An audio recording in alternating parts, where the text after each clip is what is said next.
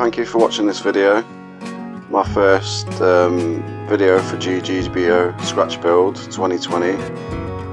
Here I'm just creating a square edge for my fence for the router to run along, as I'll be installing the truss rod later in the video.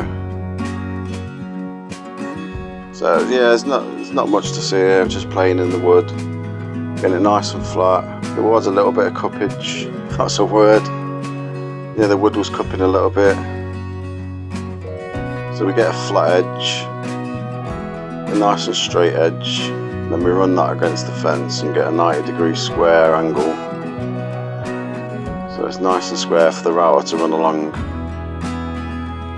Really nice piece of wood.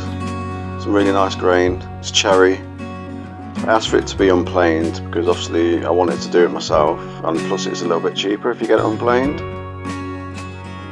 I got it from Exotic Hardwood UK. I was really impressed with the timber they've got. It's really seasoned well. If you follow me on Instagram though, you'll notice that I did have some issues with some of the timber cupping.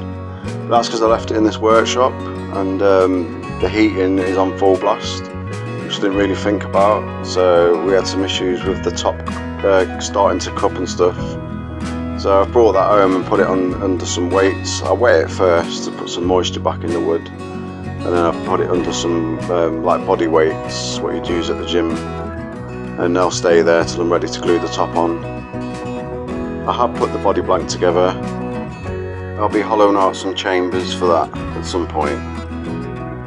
But here I'm using a Titan router, very cheap brand, but it did the job. I have got my own router at home, but I've got issues with carrying heavy items and stuff because I suffer with bad backs and bad legs and stuff. So yeah, but they had no issues with it. They run nice and straight, as you can see here.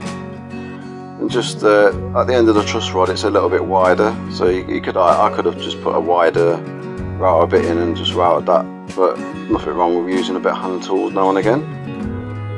Next week I'll be gluing on the fretboard and shaping the neck, putting the taper down the neck, sorting out the brake angle for the headstock. It's quite a steep angle, like this is a 50mm neck blank, and I'll show you a picture. It actually goes past the 50mm point, if you understand what I mean.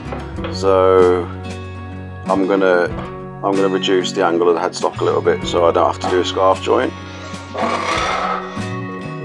Not that I couldn't do a scarf joint, just didn't plan to do one on this build. Yeah, so next week I'll be gluing the fretboard on, shaping the neck like I said. Yeah, so I hope you can join me for that video. See you next time.